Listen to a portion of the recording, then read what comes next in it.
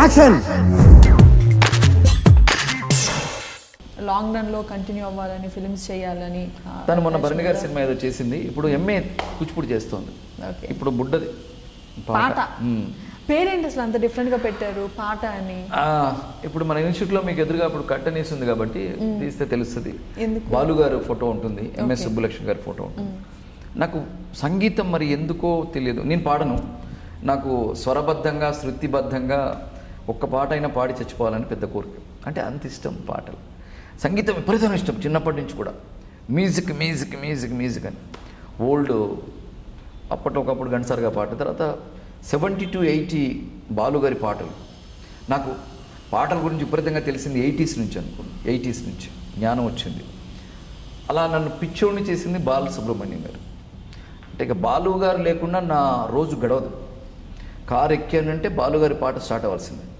మా పాపనంటేనే చెప్తారు, బాలుగారు ఉన్నారు కదా నా వెళ్దాం పదా, బయటికి వెళ్దాం పదా అంటూ. ఆయన కనీసం ఒక దాదాపు 5-6 వేల పాటలు ఉంటాయి నా దగ్గర. విపరీతమైన ఇష్టం బాలుగారు. అండ్ హిందీలో కిషోర్ కుమార్ గారు అండ్ ఎంఎస్ సుబ్బలక్ష్మి గారు, మా తల్లి. సో అలా సంగీతం అంటే బాగా ఇష్టం కాబట్టి పాపకి పాట అని పేరు పెట్టారు. సో అది చాలా ఫస్ట్లో ఏదో శిఖర అనుకున్నాం, చరిష్మా అనుకున్నాను, ఏదో 2-3 పేర్ల తర్వాత మ్యూజిక్ వింటూనే ఎంజాయ్ చేస్తూ ఉంటాం కదా, అది పాట ఆలోచిస్తూ ఉంటాం కదా కార్ డ్రైవ్ చేస్తూనే. పాప పుట్టింది ఏం పేరు పెడదాం, శిఖర బాగుంటుంది కదా శిఖర, లేదా చరిష్మా అని అనుకుంటూ సంగీతం నాకు సింగర్ అవుతుంది కదా, ఇలా ఏదో పుట్టగానే నేను చేసిన పని ఏంటంటే నాకు పాటలు ఇష్టం సరే అని. అసలు పాపని ఇలా ఇచ్చారు, అక్కడ చూసి అక్కడ పెట్టేసి వెళ్ళి ఒక ఇంత ఇది కొన్నాను, డెక్ కొన్నాను. అప్పట్లోనే ఒక 7-8 వేలు పెట్టి డెక్ కొని బాలుగారి ఒక సీడీ, ఎంఎస్ఎం సుబ్బలక్ష్మి గారు ఒక సీడీ పెట్టి హెడ్ దగ్గర పెట్టి డాక్టర్స్ అందరు ఏంటండి ఇది 1 డే, ఉదయం పుడితే మధ్యాహ్నం కల్లా వెళ్ళి డెక్ పెట్టి బాలుగారి పాట ఒకటి, ఎంఎస్ సుబ్బలక్ష్మి గారి పాట పూర్తిగా చెవులకు వినిపించి పక్కన పెట్టేశాను ఇక.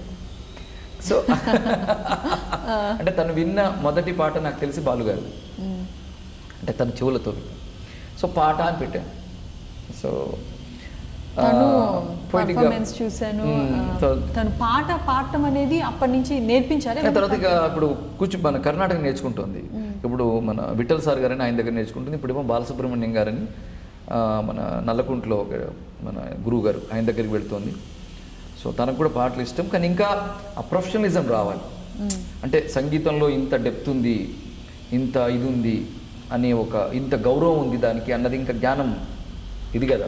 అంటే టోటల్ సంగీతానికి సంబంధించిన ఫ్యామిలీలో పుడితే తెలియకుండా వచ్చేస్తుంది. మనం ఏంటంటే మనకు సంగీతం చాలా ఇష్టం, తనకి మినిమం ఇష్టం. ఆ మినిమాన్ని మ్యాక్సిమైజ్ చేసే ట్రావెల్, ఆ జర్నీకి కొంచెం టైం పడుతుంది, తనకు కూడా రావాలి. సో వెళ్తుంది, నేర్చుకుంటుంది. తన రంగస్థలం సాంగ్ చాలా ఫేమస్, పెద్ద హిట్ అయింది. కానీ వెస్ట్రన్ డాన్స్ ఎలా చేస్తుంది? వెస్ట్రన్ అది ఏంటో తెలియదు, బాగా వచ్చేసింది. తన డాన్స్ ఇప్పుడు ఇరగొడుతుంది.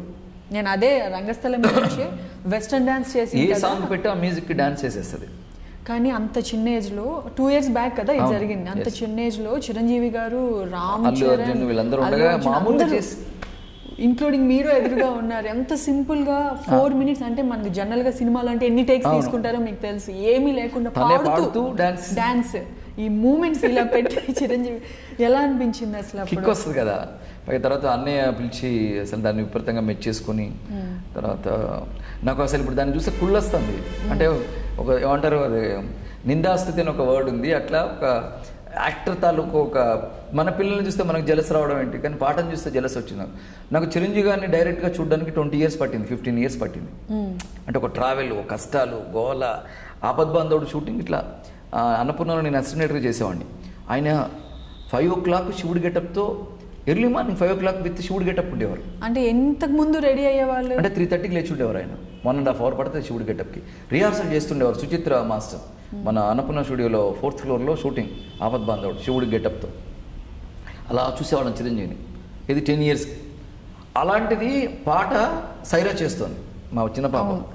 కుళ్ళు అసలు ఏంటి, అసలు ఏంటి చిరంజీవి గారిని పట్టేసుకున్నావా, చిరంజీవి గారిని పట్టుకున్నా. అవును పెదనాన్న పెదనాన్న పెదనాన్న అంటది. నేను అన్నయ్య అంటాను కాబట్టి తను పెదనాన్న అని పిలుస్తూ ఉంటుంది. పెదనాన్న అని పిలుస్తున్నావా, చిరంజీవి గారు అని పిలవాలి కదా అంటే, చిరంజీవి గారు అని పిలవడం పెదనాన్న అని పిలుస్తాను. ప్లస్ ఇంకా అయితే ఇంకా కుళ్ళు ఏమొచ్చిందంటే అది మన తమన్న గారును పాట ఇద్దరు సిస్టర్స్ రోల్ చేస్తున్నారు. అక్కడ ఉన్నట్టుండి ఏదో సెట్లో ఒకటి పేలింది. పేలేసరికి ఒక చిన్న ఒక దీపాలు పెట్టే స్టాండ్ ఏదో పడిపోయిందంట. పాట పక్కన పడింది. అంటే ఒక కొంచెం ఇంచు తేడాతో, లేదంటే పాట మీద పడేది. భయపడిపోయింది. భయపడిపోతే అంటే కొన్ని ప్రమాదాలు కూడా ప్రమోదాలు తెస్తాయని, కొన్ని ప్రమాదాలు కూడా కొన్ని మంచిగా తంతే బూరెల బుట్టలో పడ్డట్టు అంటారు చూసావా, అలా ఇది అది పడగానే అన్నయ్యకి తెలిసిందంట. ఇక ఆయన పక్కన కూర్చోబెట్టుకొని దీన్ని భయపడద్దు, అది పడొద్దు అని చాక్లెట్లు తెప్పించి అవి తెప్పించి ఏదో కాసేపు దాంతో మాట్లాడి, అమ్మని నువ్వు చిరంజీవి గారు ఉళ్ళో కూర్చున్నావా, అది నేను అంటే అవును అంటే, ఓ పెదనాన్న అసలు ఎంత ధైర్యం చెప్పారో నాకు. ఇవన్నీ జరుగుతూ ఉంటాయి, సెట్లో జాగ్రత్తగా ఉండాలి, కేబుల్స్ ఉంటాయి, లైట్ స్టాండ్స్ ఉంటాయి, అంత కరెంట్ ఉంటుంది. సో యాక్ట్ చేయడం కంటే కూడా ఇక్కడ మనం జాగ్రత్తగా ఉండడం చాలా ఇంపార్టెంట్ నాన్న అని చాలా చెప్పారట. ఇక సరే ఓకే గుడ్.